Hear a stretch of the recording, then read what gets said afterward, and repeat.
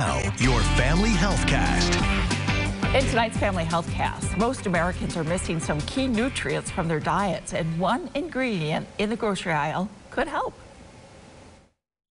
Americans often do not eat enough of several key nutrients like potassium and vitamin D. That's according to the 2020 Dietary Guidelines Advisory Committee. But there's good news. Health experts say mushrooms may help fill this gap.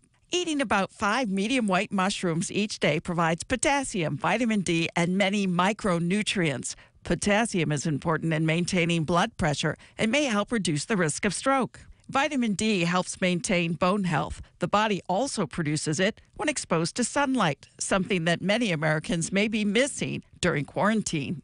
Mushrooms are the only fresh produce that naturally contain vitamin D, and mushrooms treated with sunlight have even more vitamin D.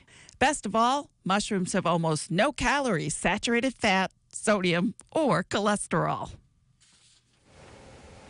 Getting more physical activity could help patients with heart conditions avoid heart attacks and strokes. The new large-scale study out of the Netherlands found people with high blood pressure, high cholesterol, and diabetes were about 30% less likely to develop cardiovascular disease if they increase their levels of movement. The changes also decreased the likelihood of death.